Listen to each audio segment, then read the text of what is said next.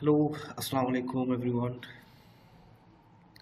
I sincerely hope that you're all healthy and safe and are taking care of each other, your loved ones, your family and friends. So, we have been asked, faculty members at the Mechanical Engineering Department, to um, make every effort we can to continue the learning process for the final year student and continue to deliver what we can through online means for final year students, all the subjects uh, that are possibly achievable through online means. So as you know, I have the maintenance engineering module with you, and since it's mostly a theoretical subject, I feel we can learn as much from this online process, online learning, as we would in the classroom. Of course, it would not be completely as effective, uh, but these are challenging times, and we will all have to work together and support each other and learn the best we can from the resources available. So we have put together the interface of Google Classroom, and I'm sure you've all have been invited to take part in maintenance engineering module through Google Classroom. So what I see from my end on Google Classroom is something like this, and I upload all the relevant material that is of your concern in order to enhance your learning process, apart from the lecture series that I will mostly be recording and uploading under the lecture materials.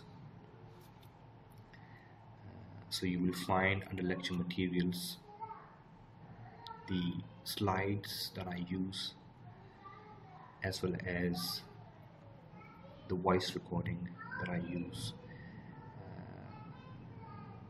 to explain and elaborate the slides as a lecture.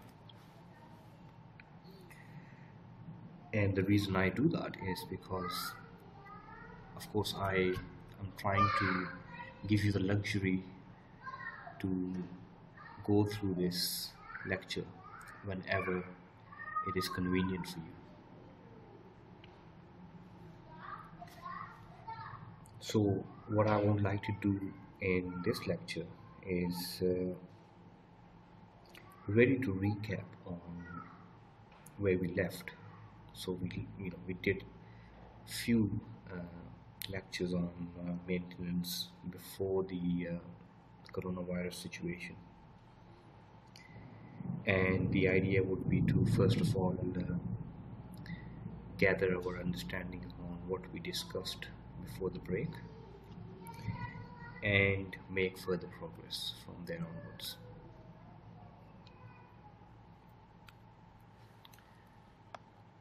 I have to admit that the quality of this lecture in terms of clarity and efficiency may not be effective, because I have not done this before, and I am doing this obviously from my residence, and I can't have complete silence in the background, so you may hear some background noise. So do apologize for not giving you the best quality here. And of course, you have the option of sending me your questions through email if you have any doubts or not clear on any of the discussion points, since this is not live interaction. So yeah, let's just get through things. So welcome everyone, and welcome to Maintenance Engineering. As I said, we all are aware these are challenging times, and we will now make every effort possible to adopt to this new method of learning until further notice. And we ought to do this by supporting each other and understanding each other in the best way. Of course, we are doing this because health and safety is most important to us, and we will keep that in mind. And until we have clear notice from the authorities that it's safe to proceed to live interaction, we will of course do so. But until then, we will try to adopt this approach.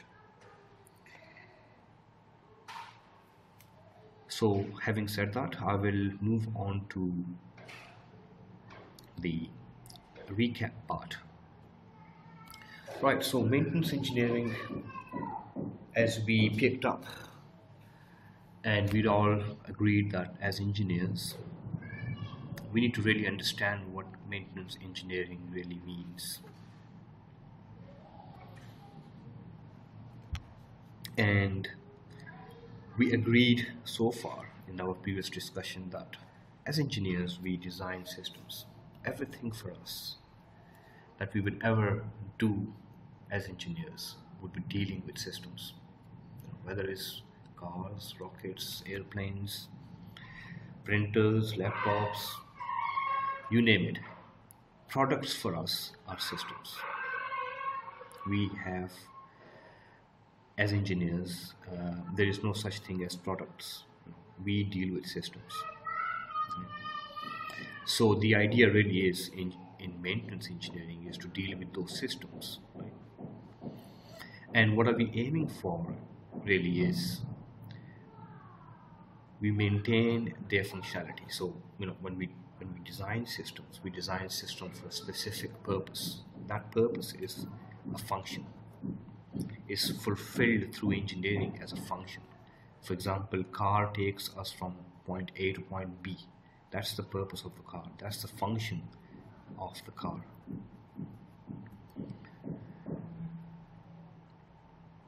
So we have systems. Systems are nothing but fulfilling functions, right? They are built for a specific functionality. And through maintenance, what we are trying to do is targeting maximization of this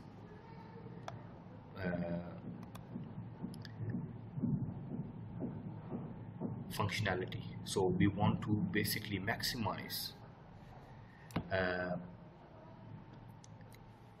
the function as such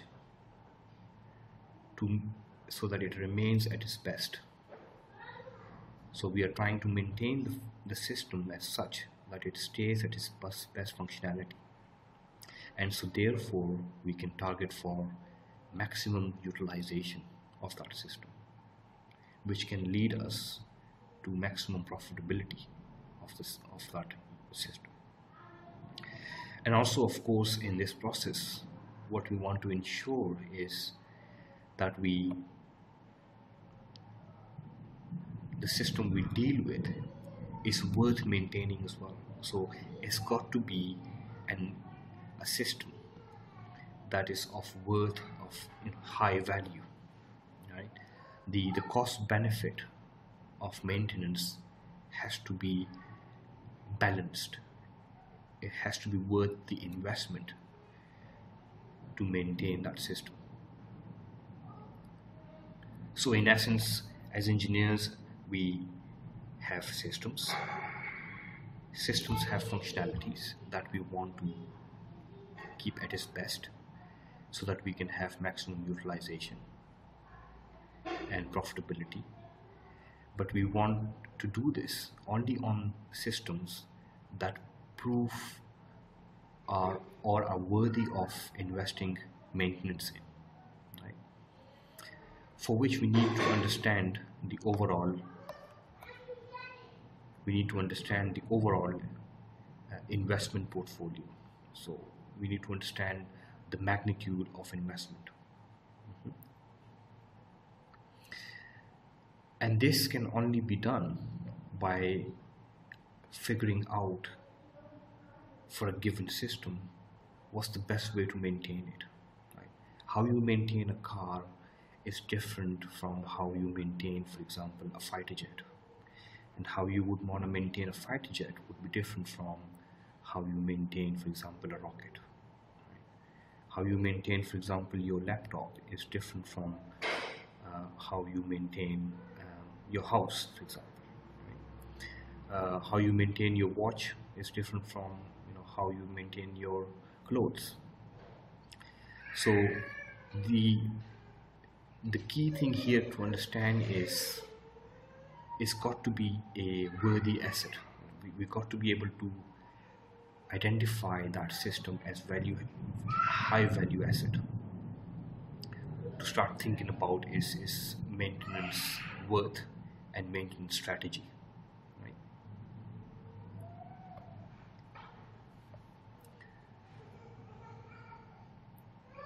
So from where we left, we agreed we deal with systems.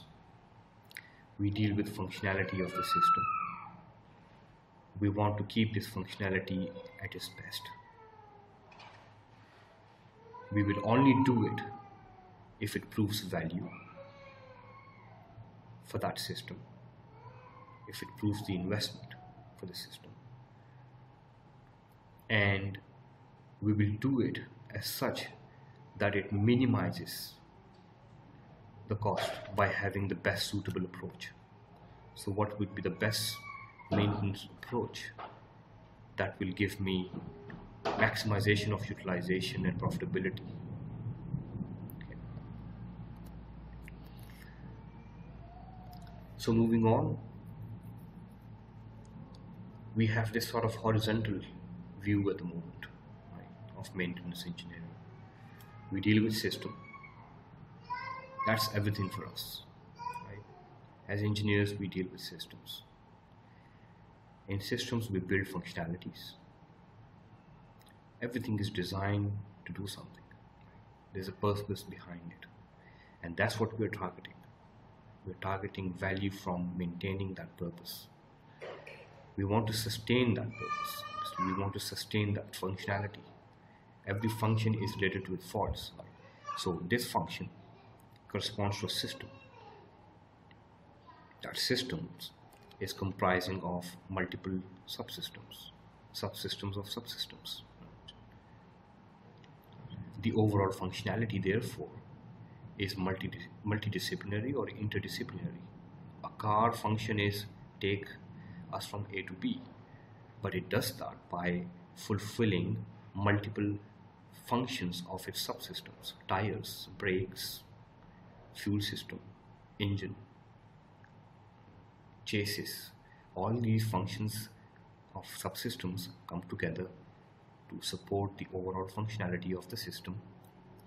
We want to sustain that functionality at its best by minimizing and dealing with the faults that may arise from different system, subsystem and components of that system. And so to do that, we need to understand the overall hierarchy of the system, subsystem component, their possible fault modes. So how many ways a tire can, for example, what can go wrong with a tire? It can get puncture, for example. It can get friction, and due to that friction, its surface can get degraded. It can get slippery. So all those fault modes we want to think about for all these system, subsystem components that can affect this overall functionality. By doing that, we are targeting maximum utilization. And we do this by balancing the cost and benefit. for addressing those faults. We make our system more reliable by addressing the faults. We make our system therefore more, less prone to faults. If it's less prone to faults, then it will be more available, it will be more healthy, right? It will be available to perform the functionality when we address the faults. And by addressing the faults, what we are doing is we are building a maintainability function for the system. And we do this reliability, availability, and maintainability function by using the best approach that balances all these three things. So in essence, system, the overall hierarchy of system,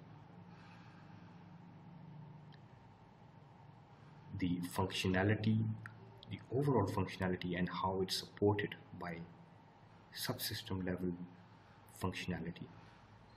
What are all the possible faults that can go wrong with the overall hierarchy, and building a strategy to address those faults in such a manner that it provides us with higher reliability and confidence, allows our system to be available, and we have a proved way of maintaining our system, a validated way of maintaining our system through a best approach. Once we have that, we achieve at the end safety, because we have addressed all the faults. We understand the system as to in how many ways it can fail at subsystem and component level. So we have appropriate diagnostics, for example, in place, and appropriate measures in place for all these possible fault modes. So therefore, I am preventing my system to lead to a situation that can compromise the safety. But at the same time, I am maximizing the performance by minimizing faults. So therefore, I can use my system for the purpose it's designed for, which gives me utilization, and that gives me profitability as a, for example, enterprise. So minimization of maintenance costs to maximize profit, and by understanding the system failures, we increase its safety.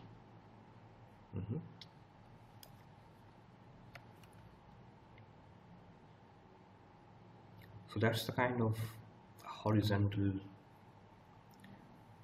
outlook for the concept behind maintenance engineering. Why would I even bother looking into maintenance engineering? What's the ideology behind it? And it's the fact that we build systems, we build them for a purpose. Most of the systems we build are rather complex in nature. They are not straightforward one system. They comprise and depend on functionality of multiple subsystems. They are integrated and connected and designed as such that they work together to fulfill an overall purpose function. And so therefore, they, by the very nature of mechanical designs and electrical components within the system, they are prone to faults, and those faults are leading to system functionality failures, which can affect the availability of the system, and therefore its availability and utilization. Okay. So I want to achieve maximum safety and maximum profitability from my system. And one way to do this is by paying attention to how I can well maintain it. Right?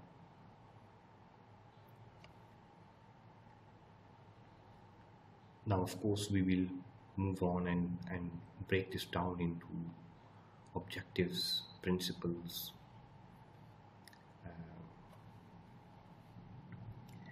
and explore various different approaches in general that are available for maintaining different systems. So these two slides are now available on the lecture material. You can access those in your own time.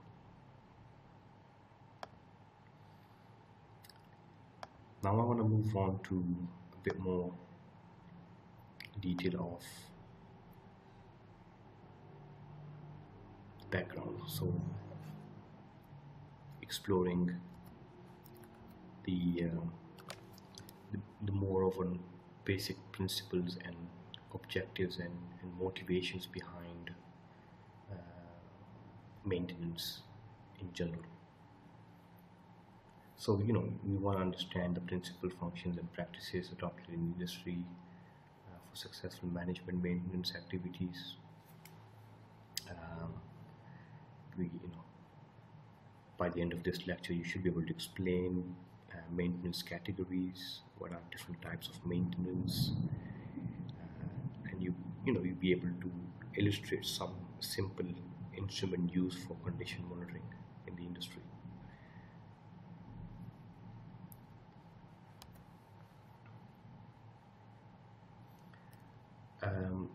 By the end of this module, you'll be able to understand maintenance functions. You'll be able to perhaps introduce and implement maintenance functions, identify maintenance functions in industries, and sort of like what would be the right way of management approach to maintenance. And very clearly distinguish between different approaches available for dealing with systems maintenance. So, just to recap, maintenance is all about machine or an equipment restore its state at which it can perform required function. So it's dealing with the function, maintaining that function, retain the function of a machine or equipment or whatever. Mostly it's for us a system. It's indeed a dedicated field of engineering. Because we want to achieve the best way of maintaining a function, we need to optimize things. We need to address the conflicting requirements between different systems. And what we are really looking for is reliability, availability, and maintainability, right? That's in the best way possible. So it is, of course, part of art and science and philosophy. It includes human factors, which covers the philosophy part. It includes mathematics, so that's where the science comes in. It includes the art, which is really about the mindset of an organization. You got to have firm belief in doing things the right way, doing things systematically. That's where art and philosophy comes in. And because we deal with reliability is all probabilities. Availability is a function of a given probability, right? And that's mostly related with science. And the very basic nature of system design is that we solve physics and chemistry in systems. So car has an engine has a burning need to burn fuel, and that demands the composition of chemical equilibriums in the combustion chamber and piston designs and so on and so forth. So we deal with science, art, and philosophy in maintenance.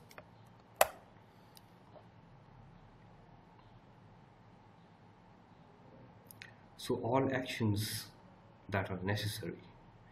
So these actions are nothing but all the approaches that we take and feel as necessary to retaining an item, restoring to its serviceable condition, including servicing, repair. So all these things are basically actions of maintenance: repair, modification, overhaul, inspection, condition verification.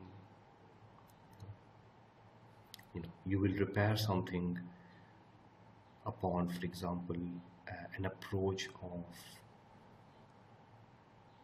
corrective maintenance. So my laptop screen breaks and I repair it.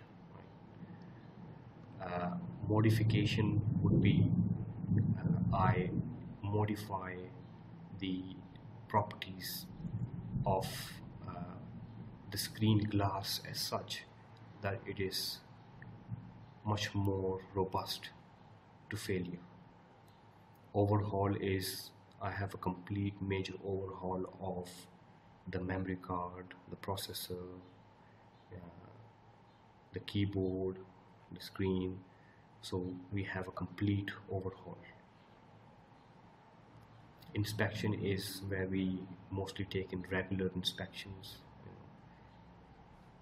cleaning the screen regularly, or we may be doing some sort of screening of the screen for cracks or potential faults.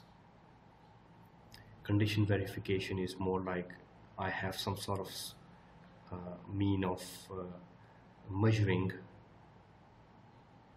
the condition of the screen in real time. So if any fault occurs, I am aware of the fault.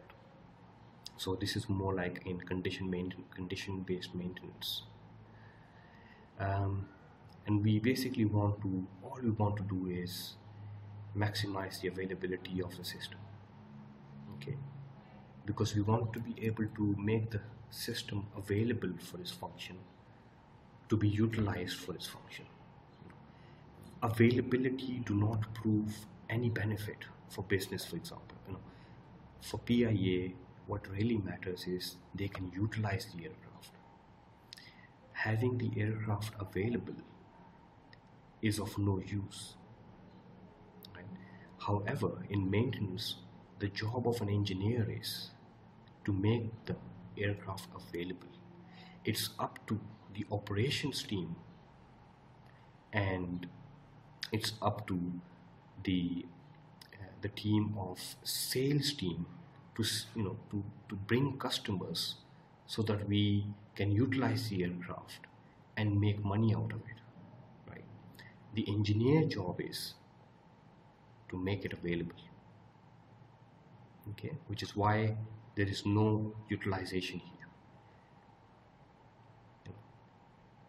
What we are trying to do is to maximize availability of the system.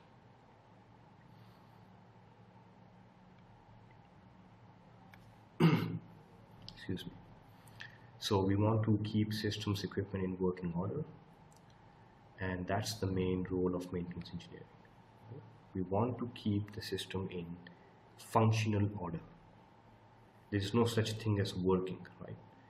We want to use the system availability because we want to keep it functional.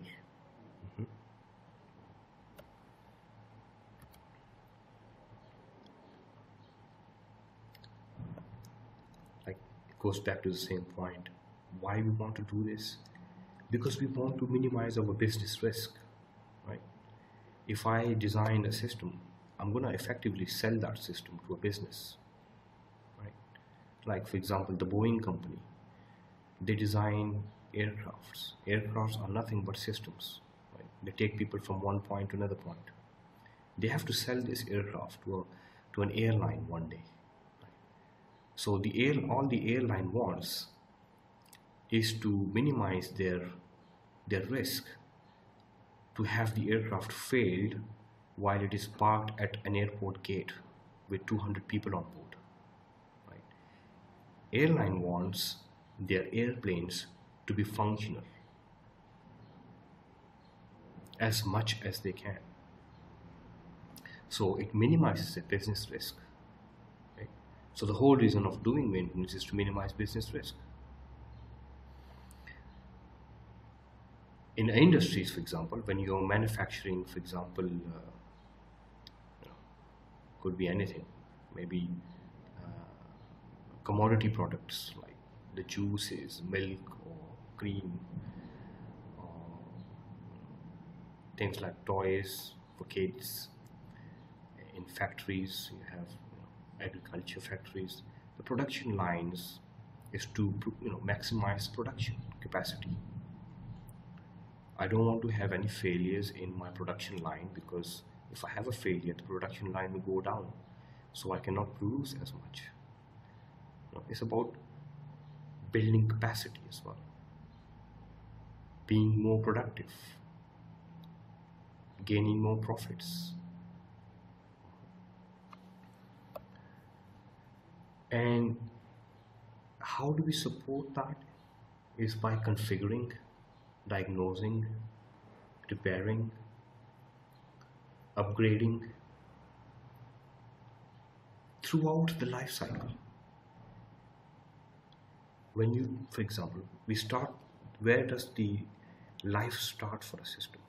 The life starts for a system, but really from the mind, because you conceive an idea. Right? That's where the life starts. You then convert that idea into a product, or into a shape sort of thing, which you draw it into a drawing, and you build systems around it, build a functionality around it, and then you build that system. Wouldn't it be really nice when we build the system, we know about all the ways, all the possible ways it can fail, so we can provide and configure and provide diagnostics for all the failures in the system. But it doesn't end there, because we have what we call surprises, right? Unforeseen surprises, or unscheduled or unexpected failures. So we need to manage the system throughout its life cycle, which is its conception, its design, its production, its operations, and then when it comes, its end of life. So configuring, diagnosing, repairing, and updating the equipment, the system as such, that we do this sustainably throughout its life cycle. Remember when we defined maintenance, we said maintain is to maintain or support or keep fixed. Nuns is about sustaining it throughout its life cycle. So maintaining the equipment at its full functionality and helping productivity, the main functions, maintenance engineering, attempt to maximize performance, equipment efficiency, prevent breakdowns, minimize production loss, increase reliability of the system.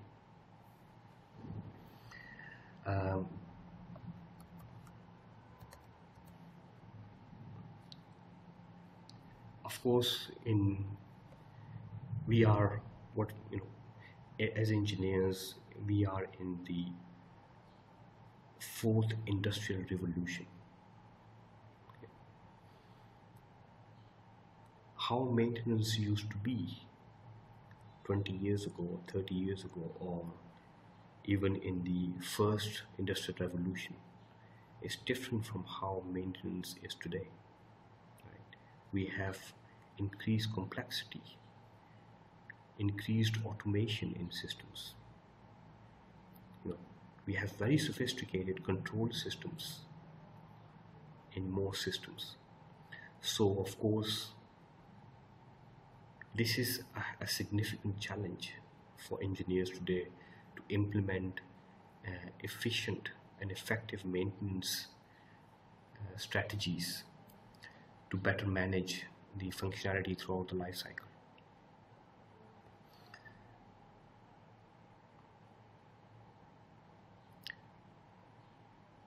We therefore need proactive efforts in exploring innovative ways of maintaining modern systems. One discussion, for example, is about, let's say, maintaining a PIA aircraft, right? Now, there's a very conventional way of doing maintenance on a PIA aircraft. An aircraft fault occurs, that fault is reported, and then the reported fault is diagnosed, and then diagnosed fault is repaired, and once the repair is done, it is approved and qualified, and then the aircraft is sent back, and then it comes to an availability form again. What if we want, for example, a solution where we know in advance what will go wrong with, for example, the fuel pump on the aircraft, or what will go wrong with the engine on the aircraft, or what will go wrong with the landing gear of the aircraft? We have prior knowledge, we have advanced knowledge of what will happen to the aircraft after 1,000 flying hours. So we can then plan and maintain the aircraft optimally and in a most efficient manner. But that requires thinking beyond the existing methods available and thinking about how we can move to this new era of maintenance revolution. Okay. So objectives are to achieve product quality, customer satisfaction. If I, as an aircraft manufacturer, design a reliable and highly available and maintainable aircraft, my airline as a customer will be satisfied, right? There's something called maintenance credits in the airline industry. Plays a huge role in customer satisfaction. Like, I sell an aircraft to an airline and I give them 1,000 maintenance credits, which means I am responsible for maintaining your aircraft and making it available in this time frame 1,000 times throughout its life cycle, which gives them higher confidence in purchasing the product. Maximize useful life. We want to maximize the utilization. Useful life is nothing but utilized life, right? That can only be done by having the system available. And I would encourage you to not use word equipment, although I have used it here, but it's more of a maximize useful life of systems. Keep systems safe and prevent from hazards by understanding the fault modes. If we do a best maintenance strategy, what are we doing? We understand all the possible ways through which our system, subsystems, components can fail. And this knowledge allows us to minimize hazards and enhance safety. Minimize frequency and severity of interruptions. So once we understand these faults, maybe we are able to, once we have the full knowledge of these faults, maybe we can do something that can enhance the performance of these subsystems and components to be less prone to faults. So if a fault in the bearing occurs, let's say if a fault in the gearbox bearing occurs after 1000 hours of operation of 60,000 RPM, what I can do is maybe I can look into the material properties of that bearing and enhance it to not be prone to crack after 1000 hours. So I can minimize the frequency at which the fault occurs. Or I can minimize the severity. So the crack length is after 1000 hours or 60,000 RPM is 2 centimeter. Maybe I can bring it down to 1 centimeter by enhancing the material properties. So that's what I mean by frequency of faults and severity of faults, right? Because you have to keep in mind, having a crack is a fault, right? Having a crack in the bearing is a fault, but it does not necessarily mean that the bearing will stop working, right? A fault is not a failure.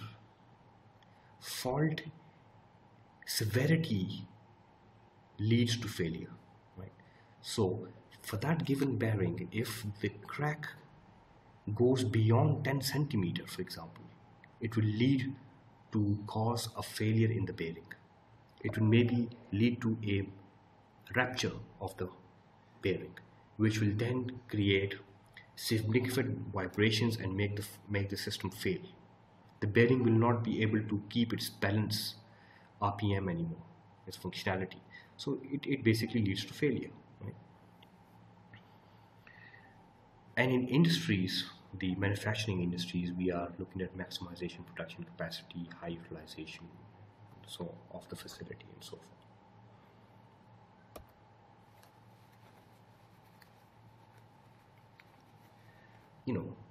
Just to give you, because I've done some work in the aerospace industry, just the commercial aviation, not thinking about military aircraft or anything, just planes that passengers use. The maintenance, repair and overhaul industry for civil aircraft is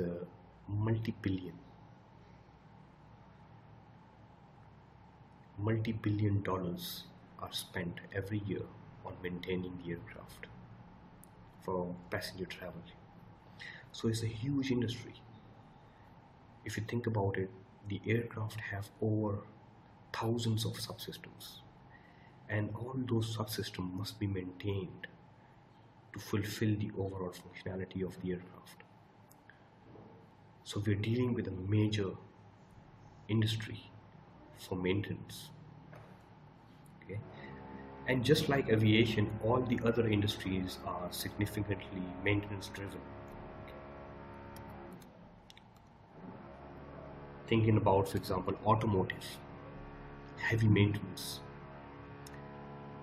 all industries are of course maintenance driven. Think about the ships and submarines, all maintenance driven. The only industry I know of that is least maintenance effective is the satellites, right? You got to have 100% perfect satellite. If you want the satellite to work for example 10 years, you have to make 100% sure on the ground before launching it that it will survive 10 years in the space, because you just cannot afford to go up in the space and repair it. That's the only one industry I know, space industry, that is different in terms of maintenance from all other industries. But the message is, maintenance is a big industry. Some more figures there for you.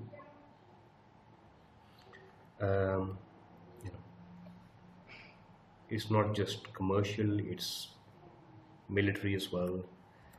Wherever there are systems, there is maintenance. But the only system I'm aware of is maintenance free when it's designed and deployed is satellite.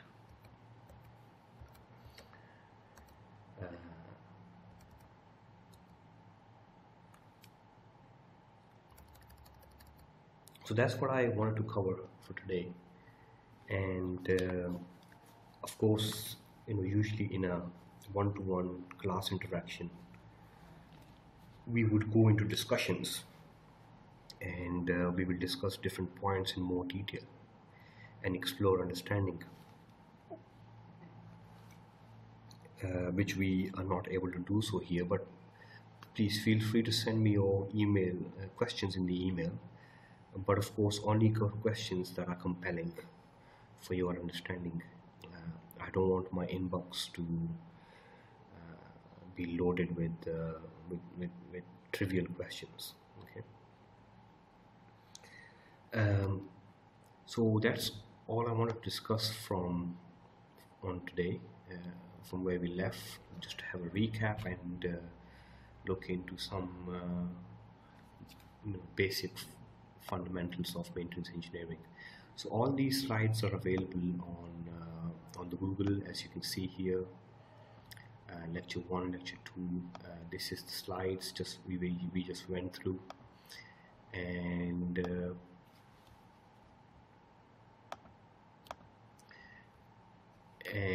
in here, this refresher, lecture 1, lecture 2 refresher, is what I went through with you in the earlier phase of the lecture. And assignments, I have put together an assignment for you, which is, I want you to look at assignment ME1. Sorry, I uploaded an assignment earlier on, so let me just refresh that.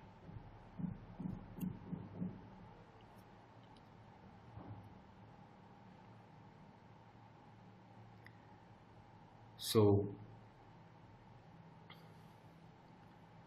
there is an assignment which is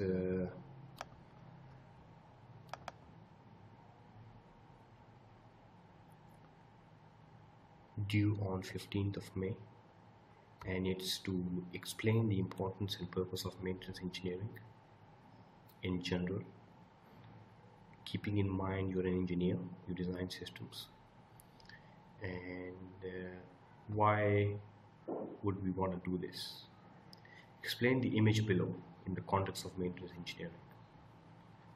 So just like I have expanded on this, I want you to give me your understanding of what you think this is, and explain the objectives and principles of maintenance. For assignments, the way you submit this is you write this in a Word document. You save the file as your roll number and name. You save the file as PDF.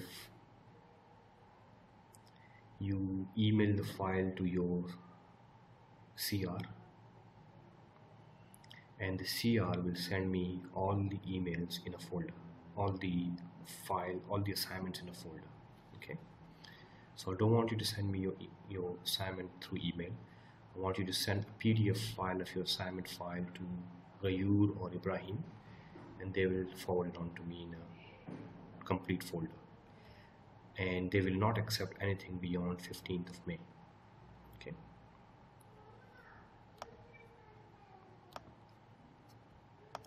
So that is all I wanted to cover. I hope you take advantage of this, and if you have any questions, do let me know, and inshallah we'll make further progress accordingly. So take care, stay safe, have a good Ramadan, and I'll speak to you next time. Allah Hafiz.